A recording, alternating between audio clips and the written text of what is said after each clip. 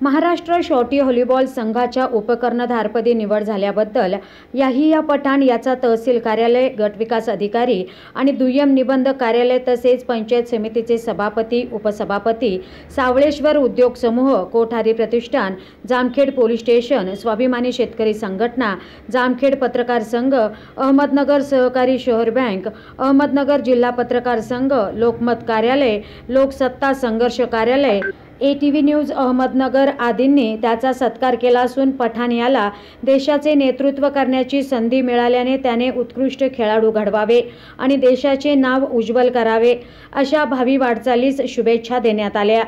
प्रतिनिधी नासिर पठाणसह कॅमेरामन अशोक वीर, ATV news Jamkhed.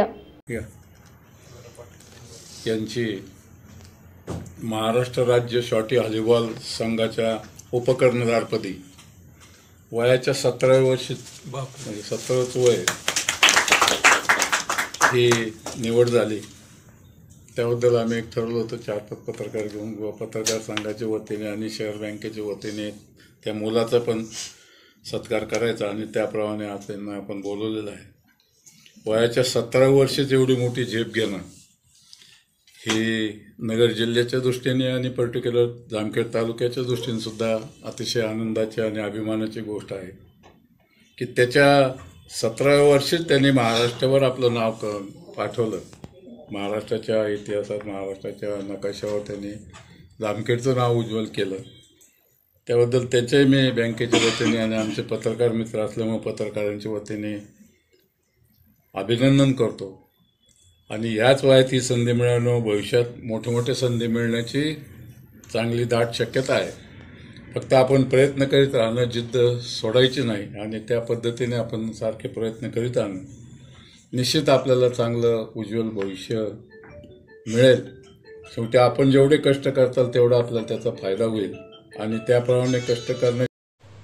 आपल्या जामखेड तालुक्यातील सामाजिक कार्यामध्ये नेहमी आघाडीचे असणारे आपले पत्रकार बंधू श्री नासिर पठाण यांच्या कुटुंबातील त्यांचे पुतण्या याहिया खान इरफान खान पठाण यांची महाराष्ट्र शॉटी व्हॉलीबॉल संघाच्या महाराष्ट्राच्या उपकर्णधारपदी निवड झाल्याबद्दल त्याला हार्दिक शुभेच्छा देऊन आज त्यांचा एक छोटा सत्कार मी प्रशासनाच्या वतीने केला आहे। त्याचं भविष्य जे आहे ते उज्ज्वल आहे, कारण जामखेडसारख्या शहरामधून महाराष्ट्र संघाच्या उपकर्णधारपदी निवड त्याची झालेली आहे। हे खरं तर आपल्या संपूर्ण जामखेडकरांसाठी अतिशय भूषणावह बाब आहे। त्यासाठी आपण त्याचा सत्कार आज या ठिकाणी केला आहे। त्याला भावी कारकिर्दीसाठी खूप खूप शुभेच्छा। त्याने असंच कर्तृत्व पुढे दाखवत जावं आणि जामखेडचं नाव महाराष्ट्रातच नाही तर देशामध्ये गाजवावं असे त्याला परत एकदा शुभेच्छा देतो। धन्यवाद। शॉटी व्हॉलीबॉल स्पर्धा नुकत्याच लातूर येथे संपन्न झाल्या। त्या ठिकाणी आपल्या अहमदनगर जिल्ह्याचं नेतृत्व नासिरभाई यांचे पुतणे याहिया खान पठाण यांनी केलं। ते सेमीफायनलपर्यंत गेले। सेमीफायनलला त्यांची मॅच झाली, हरले। त्याच्यानंतर महाराष्ट्र संघ निवडण्यात आला।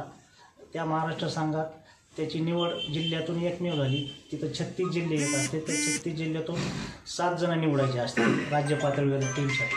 त्या 7मध्ये त्याचा एक नंबर लागला, चांगला खेळाडू आहे म्हणून, आणि तो मिडलमध्ये खेळतो आणि त्या नंबर लागल्यामुळे त्याला महाराष्ट्र संघाने निवड करताना उपकर्णधार म्हणून परत बढती दिली।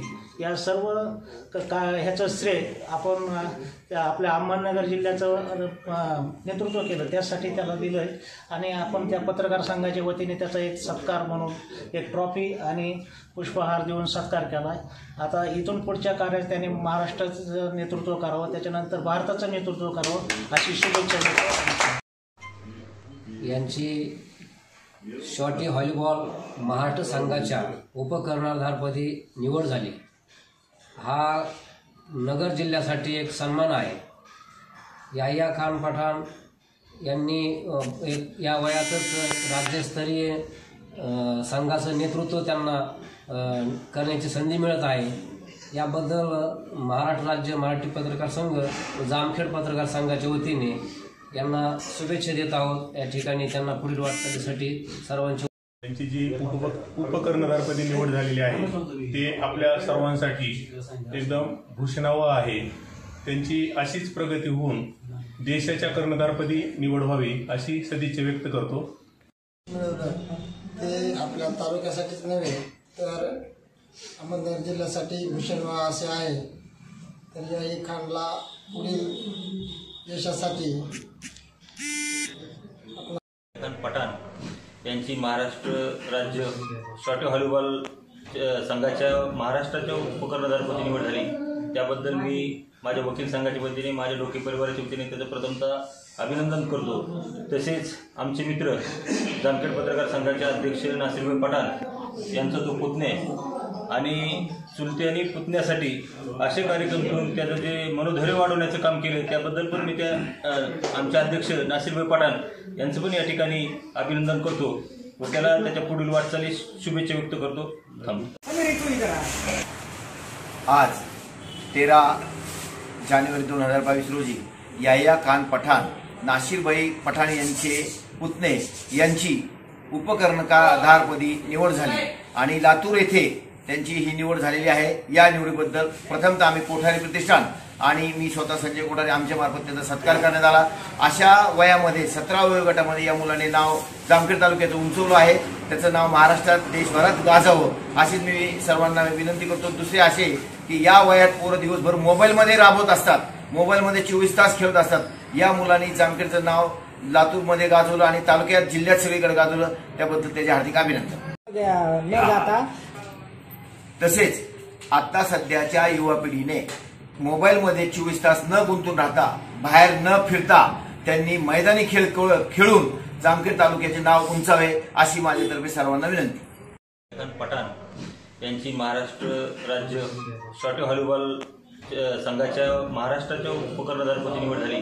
त्याबद्दल मी माझ्या वकील संघाच्या वतीने माझ्या डोके परिवाराच्या वतीने त्याचं प्रथमतः अभिनंदन करतो.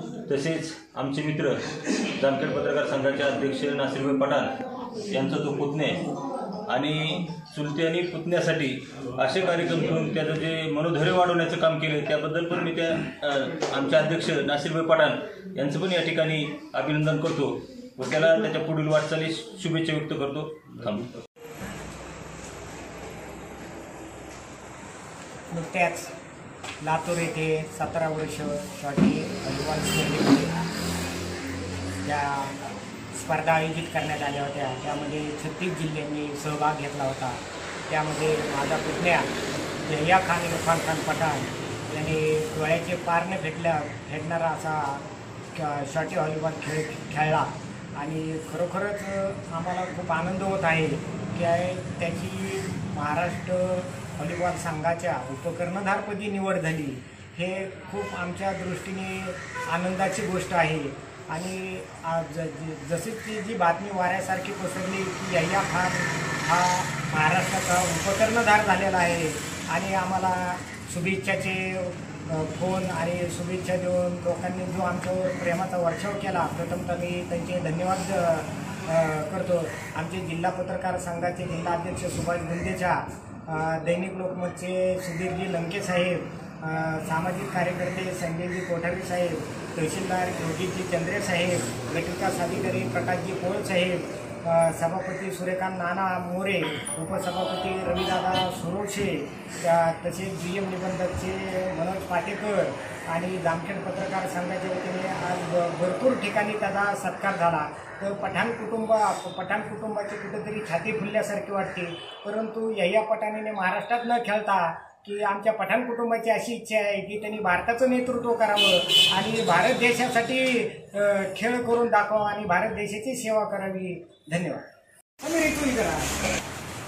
आज 13 जानेवारी 2022 रोजी याह्या खान पठाण नासिरभाई पठाण यांचे पुतणे यांची उपकर्णधारपदी निवड झाली आणि लातूर येथे त्यांची ही निवड झालेली आहे. या निवडीबद्दल प्रथमतः आम्ही कोठारी प्रतिष्ठान आणि मी स्वतः संजय कोठारी आमच्या मार्फत त्याचा सत्कार करण्यात आला.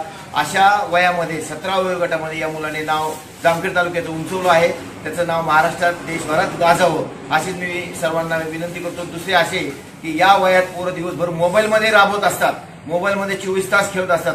या मुलांनी जामखेडचं नाव लातूरमध्ये गाजवलं आणि तालुक्यात जिल्ह्यात सगळीकडे गाजवलं. त्याबद्दल त्याचे हार्दिक अभिनंदन. तसेच आता सध्याच्या युवा पिढीने मोबाईलमध्ये 24 तास न गुंतून राहता, बाहेर न फिरता त्यांनी मैदानी खेळ खेळून जामखेड तालुक्याचे नाव उंचावे अशी राहायला नगरला असलं तरी त्याचं मूळ गाव जामखेडे आणि जामखेडे पहिल्यापासून व्हॉलीबॉलचं माहेरघर आहे. ह्याच्या आजोबापासून तर त्याचे वडील हे आम्ही त्यांच्यावर व्हॉलीबॉल खेळलेलो आहे आणि आज खरंच अभिमान वाटतो की माझ्या लहान भावाच्या मुलाची निवड महाराष्ट्राच्या 70 वर्षातील उपकरणांमध्ये निवड झाली. त्याच्या भावी आयुष्यात हार्दिक शुभेच्छा देतो. त्यांनी इथून पुढं महाराष्ट्राचं व भारताचं कर्णधारपद स्वीकारावं अशी ईश्वरचरणी प्रार्थना करतो आणि थांबतो.